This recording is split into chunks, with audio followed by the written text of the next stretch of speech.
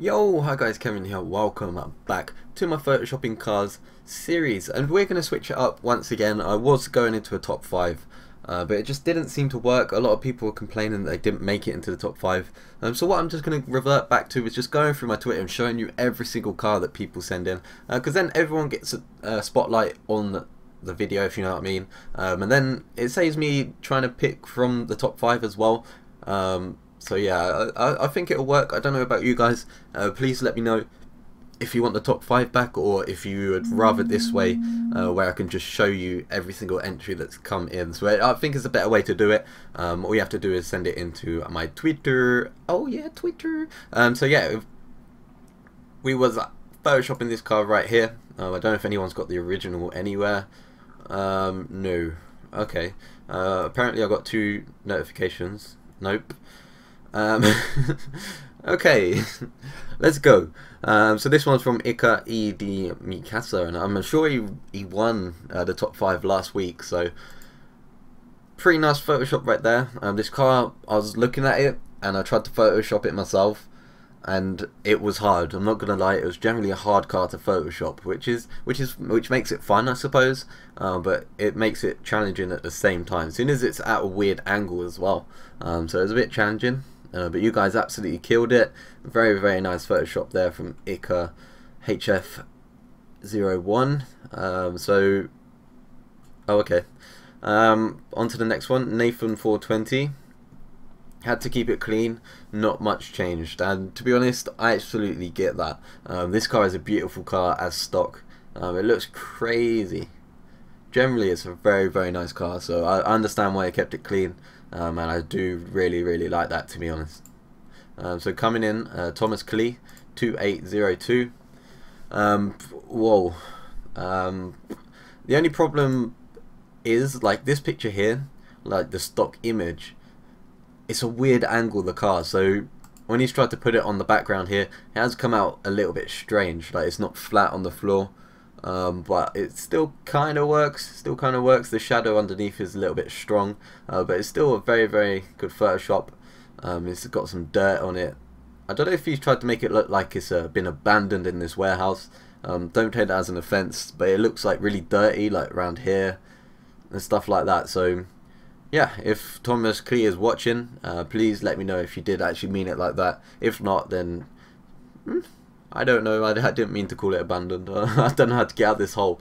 Alright, on to the next one. Work in progress. Oh, that's not even the car, but let's show it anyway. Nathan 420. Here we go. 370Z. Or is that a 370? I can't tell. It might be a 350, just with different body. Yeah, it's a 350.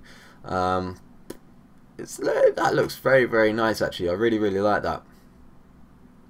Front bump's a little bit sloppy, but there's a very nice Photoshop there. So do you know what? From this, no. But if you guys want to send in any random images that you Photoshop, please just go ahead and send them in. I'll show them at the same time, but I will do a main image for you guys. Hyperactive Matt, Batmat, at Batmat. What the fuck? I wanted to keep it vintage, so I only changed the background and added a filter. So he's quite literally kept it a stock image, but the background works absolutely spot on, so you can't really complain with this. It doesn't look too photoshopped either, so it's just filter and it's just the background, but it's probably the best Photoshop there. Like, I know it's not a lot of Photoshop in this picture, but this car is pretty nice as stock, so that works really well. I like the filter and the background right there. And on to the last one from Ryan VR451. It looks like he's kept it pretty clean as well. He's took the side thing off. You can see the kind of circle there, but if I wasn't looking for it, I wouldn't be able to see that. The rims are a little bit distorted, but they work. Front lip. Has anyone else done a front lip? I never really had a look. No one else done a front lip, so that's a nice unique bit put into the picture. And yeah, thank you very much for entering. Yeah, that's all the entries this week. So jumping on to the next car, I'll show that in a second. But if you guys Photoshop any random cars in your spare time, just send them over, but try and concentrate it on the car that I do put in a second. So yeah, let's get on to the next car anyway. So there we are. This is the next car coming up, and it's an absolutely crazily high resoluted picture. Like, the quality in this picture is absolutely insane. It looks crazy from this angle as well. Just a very nice car overall. It's a BMW M3 for anyone wondering, and yeah, it's a very good angle. We can get some nice wheels on this, a bit of an arch gap as well, so you might have to slam it pretty low. And yeah, I think there's going to be some amazing photoshops coming out of this, so get entering this week. There will be no top 5 next week, unless, I don't know, it's up to you guys. Leave a comment saying if you want top 5 or if I should leave it as I done this episode, because I think it gets everyone involved, showing off everyone's photoshopping skills.